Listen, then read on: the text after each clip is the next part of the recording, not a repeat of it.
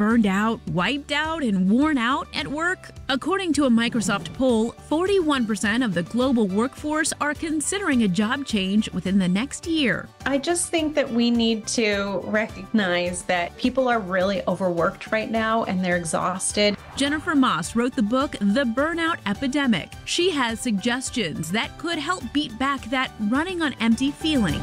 First, better manage your email. What we need to do is put on our out of office in the day when we need heads down time. Create an automatic email reply letting people know you're temporarily out of pocket. So someone would get a response from you saying, I'm just heads down on a project for a couple hours. I will be answering my emails at this time frame. We need to be really good at setting boundaries, and managers need to do this too, where there's right to disconnect at certain times of night. Also, your coworkers appreciate better communication through emails. What you want from people. What is the deadline? What is the expectation? If it isn't urgent, then say it's not urgent. Next, better manage meeting fatigue. Jennifer points to this scene from the TV show The Office, where Steve Carell is like driving into the lake because his GPS is telling him to. So he does. Make a right turn.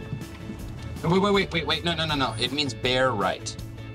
No, up there. It said right. I feel like that's kind of the way we are with our meetings. It says it's an hour. Oh, well, we have to use all the way to the hour just because the technology is telling us to. No, it's up here. There's no room here.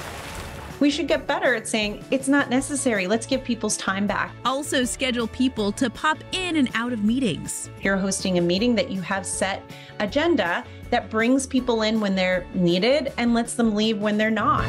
Finally, make your desk more work-friendly, especially if your workplace isn't a hotel desking. Hotel desking is basically you don't have your own desk. Jennifer says even if you share a desk, bring in items to set around you as you work, and they will boost your mood. Create an environment where you're looking at something kind of around you that gives you joy, that makes you feel relaxed. You know, even if it's quotes or sayings or pictures of our family, it can prime us to feel the spike in healthy hormones in the middle of a day that might feel draggy. It can help us be more productive. Better manage your emails, your meetings, and spruce up your desk. Strategies to help you fall back in love with your job.